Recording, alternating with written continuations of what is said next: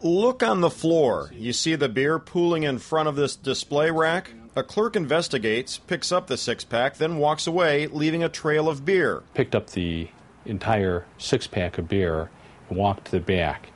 Once he arrived in the back, a second bottle exploded in his face, tearing away a large piece of flesh and leaving a significant gouge, and then also doing substantial damage to his arm. Attorney James Elliott says you're looking at exploding beer caught on surveillance on August 2nd. His client injured severely off camera. At this point in time, he's had surgery on his face. It's been sutured.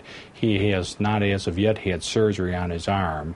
Unfortunately, he cannot move his fingers. Victim Daniel Dawood can be seen holding a blood-soaked towel to his injuries in the store, Pine Ridge Market in Highland. A second individual that came into the store afterwards was also injured, and his arm was lacerated, and he has also had surgery on his arm. Atwater Block Brewery in Detroit tells Fox 2 such an occurrence is not uncommon, and they're doing everything possible to investigate and to remedy the situation. Atwater's complete statement can be found on myfoxdetroit.com. Meantime, the Michigan Liquor Control Commission says investigators are on the case, but so far they're not recalling any of the beer. Jason Carr, Fox 2 News.